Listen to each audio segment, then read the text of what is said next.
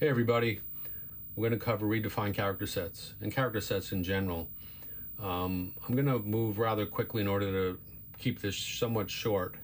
There's an important prerequisite to this discussion, which involves the I/O section of the memory map and the ability to bank the character set memory in for overwriting.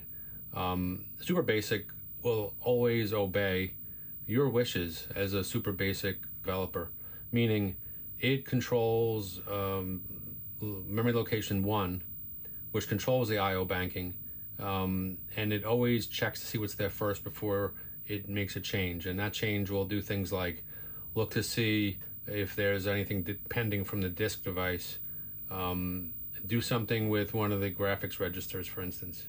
So you can pretty much step on that. There are some exceptions, but I'll go into this into depth in another video. Let's jump right to character sets and talk about what they're all about. I'm sitting here at the boot screen or the startup screen of a Foenix F256 Junior, not the K this time, this is the Junior. Everything I'm doing here is going to work on the K as well. So to start with, let's say that the character set in the F256 is 255 printable characters, 256 printable characters with the null or character 0. If you wanted to print a character on a screen, you would use print CHR $ with a number, and I'll put a number in like 6. Let's see what this says. It doesn't do anything. How come? Well, it might be a hidden control code that may do something like change the color of the cursor or clear the screen, etc. I'm going to take a couple quick stabs at this. 56, 8. Okay, so that's printing out ASCII 56, which happens to be the number 8. If you know anything about the ASCII character set or the ASCII table of characters, I'll put it up on the screen here with my prop, low budget prop number 1. You'll see that it ranges from 0 to 127, which in this case we're talking about standard ASCII, not extended ASCII, and you start with some non-printable characters from 0 up through 31. And these traditionally have a meaning. It's kind of lost its value and meaning over time, unless you're from the kind of old days and you still remember it well, fondly. I do. But you'll see some things on here that still hold true. For instance, a control H, which is a 8, A, B, C, D, E, F, G, H, yeah, is a backspace. So on most systems, if you hit control H, it's going to go backspace on you. There's a bunch of other that don't really do much these days. Of course, carriage return is still 13. Line feed is still 10, which of course makes the cursor move down 1 character. So some of these still mean something depending on the system you're talking about. But it gets magical when you hit 32, and that's when you hit the printable character range. And it starts with the space. It runs up through the special symbols that you see on your shifted number keys. It goes up to the numbers themselves, the numerals. Then it goes to some of the special symbols you'll see on other keys, usually to the right of the alpha, depending upon what region you live in. And then you'll see the alphabet, which begins at 65, otherwise known as ASCII hexadecimal 41. The @ sign is just prior to it, and then shifted 32 to the right. So you add 32 here and you get the lowercase. And ultimately it closes with equivalencies of open square bracket, and now you're talking about the open curly bracket, a slash or a pipe, etc. So that's a quick overview. And of course the Foenix is an ASCII machine, not a PETSCII machine, right? That's the Commodore ASCII. So I can expect things like if I put a 65 in here, hopefully I'll get a letter A. I do, a capital letter A for that matter. If I put in a, I don't know, I'll put in something like 96 and see what I get. The tick mark, the much, what is it, ignored tick mark, which is on the keyboard actually, in the upper left of most PC type keyboards, next to the 1 is the tick mark. So anyway, enough background there. I also need to mention that there's a SuperBASIC command called cprint, or character print, which is rather important. And what it'll do is it will ignore some of the special symbols, and I believe, let me look, form feed is, what's form feed? Form feed is a 12. So watch this, if I print CHR of 12, it's going to clear the screen. Okay. But if I cprint CHR of 12, it's going to print a character. And this is one of the graphic characters in the built-in Foenix character set. the F256 character set specifically, because some of the other systems have different character sets. But it was kind of made standard on this line of F256 systems. I'm going to quickly print a loop for x equals 0 to 255 cprint chr$ of x next. Actually, I'm going to put a semicolon here so it doesn't do a new line every time. Okay, there's the entire character set. So just to left the cursor right where I ended with my last, because of the semicolon here, right? So I will just quickly to just want to double check something for you. I'm going to cprint chr$ of 0, and that's a null, so it showed nothing. I'm going to cprint chr$ of 255, and that's the spade of the 4 suits in the cards. All right. With that behind us, I'm going to do 2 things. I'm going to load a character set into memory. Actually, I'm going to allocate memory, and then I'm going to load a character set into memory. And I have to explain to you that you're not going to see anything magical just yet, and I can't really promise magic, but let me talk just a moment about super basic memory. In what was part 4, in part 4, we discussed memory and how super basic uses memory. And we explained that, I don't recall the hexadecimal addresses, I'm really kind of bad at that, but there's a section of memory, possibly from 2000 to possibly, I'm making this up, 3FFF, which contains some elements of your basic program once it's optimized and tokenized and stored in memory. That could be considered a heap, H-E-A-P, in some languages, in that it's used kind of, it's variable storage, not a variable like the letter or a variable called like count, but it's a variable space of storage that could be used for various things, like putting tokens in there, or putting constants in there, putting pointers in there, putting line numbers in there. So SuperBASIC manages the space efficiently, but in addition, SuperBASIC allows you, the basic developer, to allocate or reserve certain parts of memory for your own use. And that's what we're going to do here. We need a buffer to load this character set into off of disk. And the allocate command is called, you guessed it, alloc. And within alloc, you tell it how much memory you want to allocate or cordon off. I want to say 3K or 3072 bytes. It's going to hand back to me kind of a pointer to the starting location, 4097. And if you know binary arithmetic, you may recognize that this is almost a magic number. 4096 is 1000 hexadecimal, okay? So what this is doing is, it's basically saying, okay, here's 3K memory. It starts at 4096, have at it. Or 4097, sorry, have at it. So the lower part of this is still reserved for SuperBASIC. The upper part is being given to me. Next thing I'm going to do is to take a quick directory to have a look at the various files I have on this disk, including a couple character set files. Good. And I've got a Commodore 128, I've got an Atari, a bunch of different ones. I'm going to use this one here, which is called 901447-10.bin. And this is an old PET character set, which is kind of the basic for PETSCII or CBM ASCII.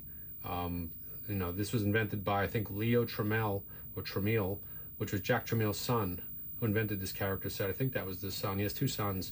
And you know what, I'll put a link below. There's a very nice article written about him and kind of his background, his education, and what he did for Commodore in the early days, including working with some of the legendary people at Commodore, Chuck Peddle specifically, to come up with this character set.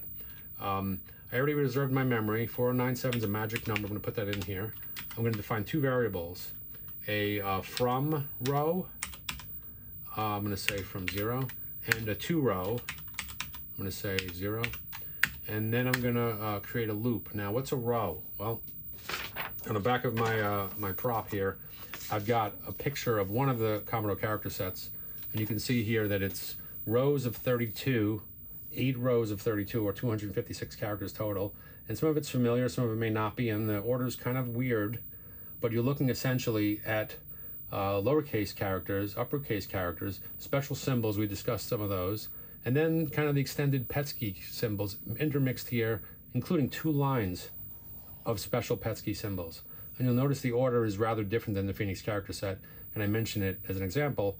Here's the club card suit. Here's the heart. Here's the spade.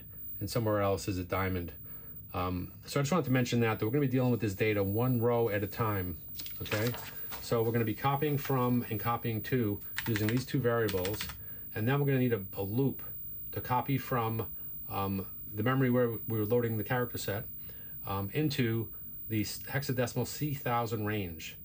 And the C1000 range, again, is the IO area, or one of them, that holds the character set.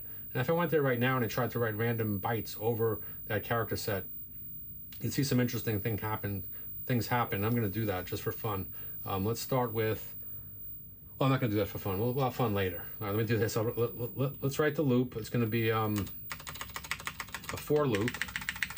For x equals 0 to 255. I'm going to poke, let's see, I'm going to have an offset of 1K actually. I would say print 4096 plus 1024. That's going to be our magic starting point. Okay, good. I'm going to poke C1000 plus looks like from row, no, sorry, 2 row times 256 plus x is kind of an offset. And then what am I going to poke? I'm going to poke the peak of 5120 plus the same from row times 256, the same formula anyway, plus x, close that parenthesis, and type next, and hope for the best. All right, good. Now I think that's going to be right. Now what I'm going to do is I'm going to do a for loop for y equals 0 to 31 colon. It's pretty much what we did before. I'm printing out the CHR $ of y, which is going to print the first 31 characters. That's where we're going to play with this. Because if we damage that character set, we'll at least be able to discern numbers, letters, and special symbols in our listing here, or in our directory at least. So I'm going to print that to the screen, or put a semicolon, colon, next, and let's see what happens here. Good. We get the first 32 characters as we did before, except before we printed all 256 of them. Now I need to load into memory the character set. So I'm going to do a B load, right? Binary load of this guy here, 901.447-10.bin into the magic number is 5120. And I'll sit here and watch my light, access light blink. It's done. Okay, so loaded that into memory. And that character set's 2K, by the way. And you can see it here, by the way, 8 blocks. Each block is about 256 bytes, 2K.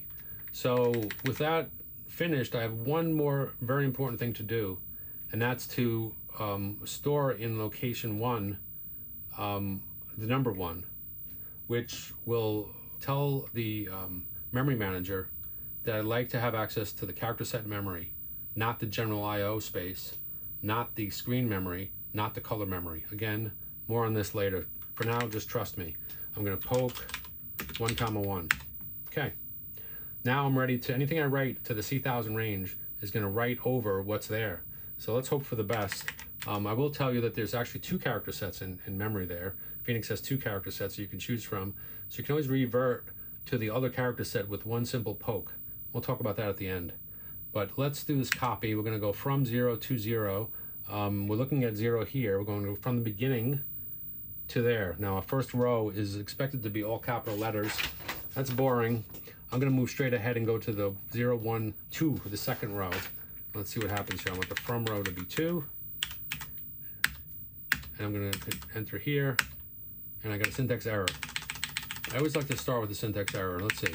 Poke C1000 plus T row times 256 plus X comma peak. I bet it doesn't like the space here. I could be wrong. But let's see. 512 open paren, close paren. Yeah. Syntax error again. All right. It's only funny the first time.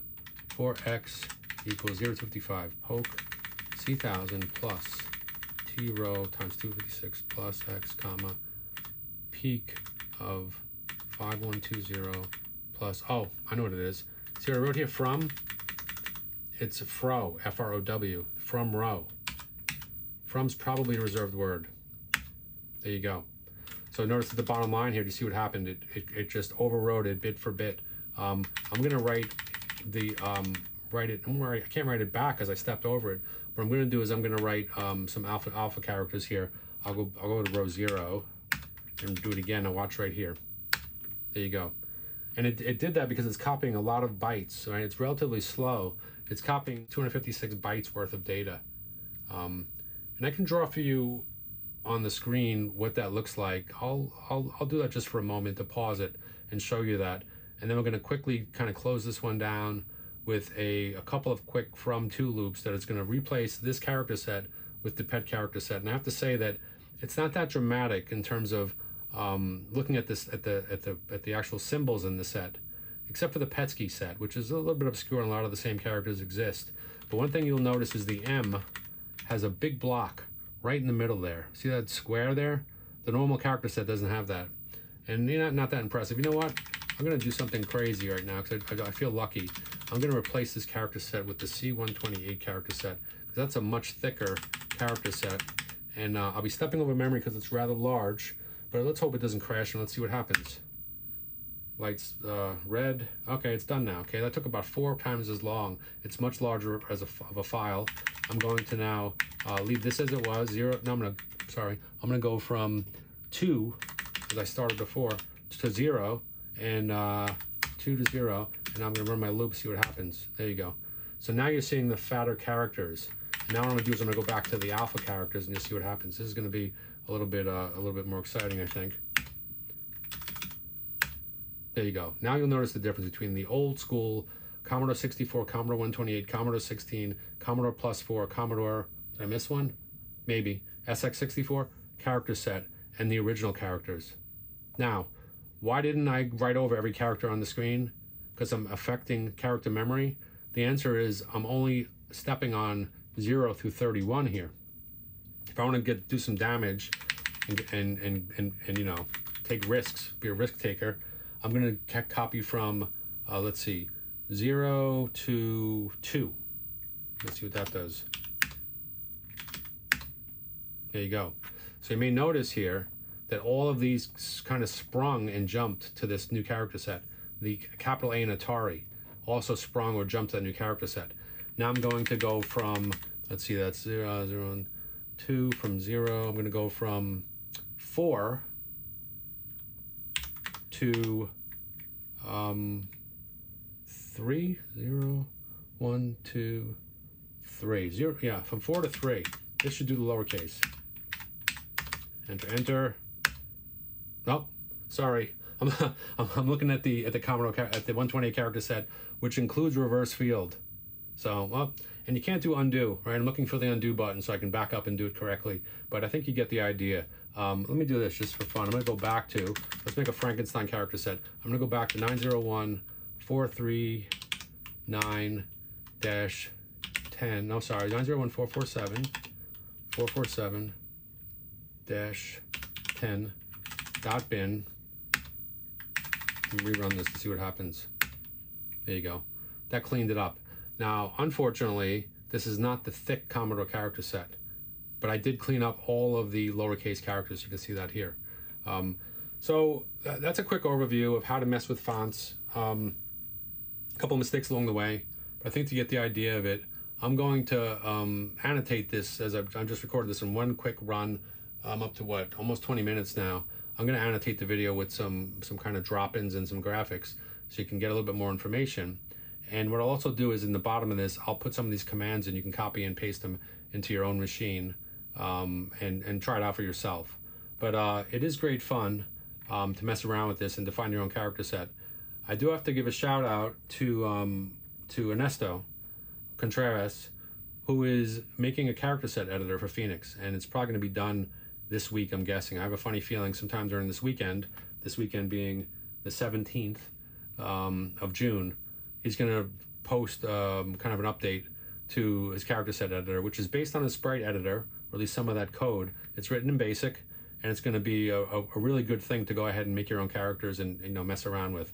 I should mention in closing that the ASCII character set of the normal ASCII character set of 128 characters, which includes the 0, null, up to 127, which is a non-printable delete key, is only kind of half of the set on the Foenix, right? The Foenix has 256 characters, as do most, I'll say, modern 8-bit computers. All of the ones we used in the 80s has a 256 character, but they didn't use it in the same way, character set. So you can go ahead and redefine the whole upper set without worrying too much about stepping on any of the characters that are required or needed, unless you want to. In a future video, I'm going to feature a small program that I wrote in machine language that lets you load and kind of change the personality of your computer to be a Commodore PET with the green screen, the thin font that you see here, a Commodore 64 type, which is this font with the blue and blue, kind of a, nobody wants the blue on blue, maybe I'll make it the white with on blue, kind of like the SX64, an Atari 400-800 character set, and what was the fourth one? Oh, Apple, and the Apple II character set. So look for that posting as well. That'll probably be a separate video. I'm going to shut this down now. This is probably the longest video I've done so far. Hopefully this was useful to you and you've learned a few things. Again, keep your eyes peeled and open for a video specifically to talk about how to access the C1000 range, what each of the 4 pages are. But I at least wanted to introduce it here by telling you that poke 1, 1 will make visible the character ROM. It's not a ROM, but it's in RAM, the character RAM section, so you can overwrite it with your own fonts, etc.